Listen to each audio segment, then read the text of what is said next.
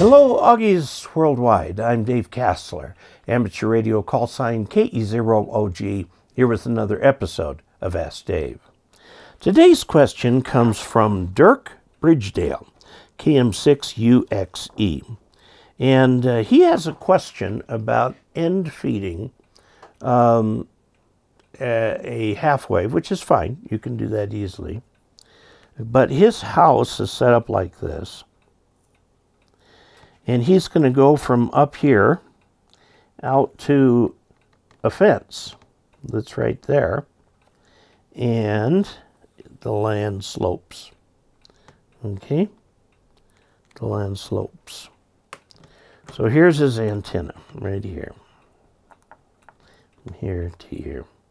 Now, if we turn this way, this sure looks like a sloper, where you've got level ground, and you've got a dipole that slopes down toward the ground.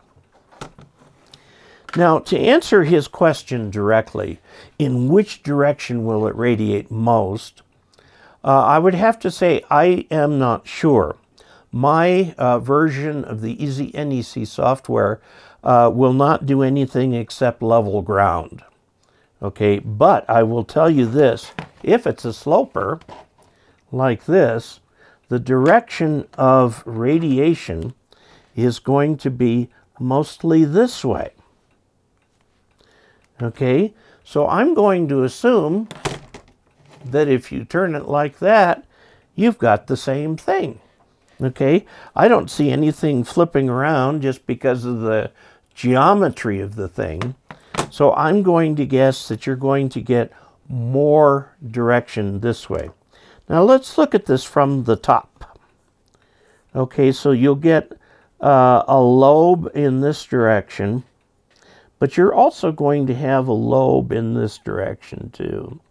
Okay, and there is still some radiation off the sides. You get more directivity here and a little less here. It's going to be hard in normal use to tell it apart from a non-directional antenna, but it will give you a little bit directionality in that direction. So that's a real short answer right there, and it's extrapolated from what I know. Taking just a simple sloper and going up and looking at it like that. If anybody has any other ideas, they can put those in the comments, specifically if somebody has Easy NEC, the 4 version. No, the one that uses NEC 4. There's 2 national electromagnetic codes. There's 2 and there's 4. Number 2 was back when it was understood that if you did anything where you were paid government money, the government owned the rights to the code, and the government is the people. Therefore, the people, us, we can use that code. But then that changed to where if the organization put some of its own money into it, using some complicated formula, then it owns the rights and can lease the rights to anybody, and the general public doesn't get that, even though public money was used to help develop it, which is the case for NEC 4. And it's a crying shame, but that change took place 30, 40 years ago.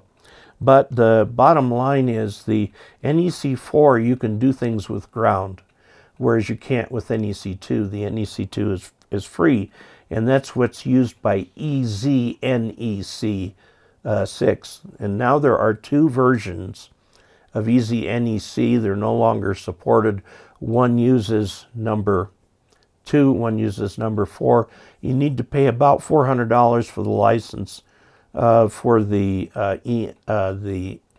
EMC electromagnetic code number 4 for the license. Royal pain, I know, royal pain.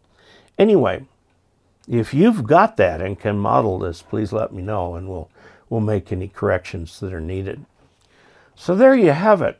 If you'd like to help support this channel financially, dkassler.com/support.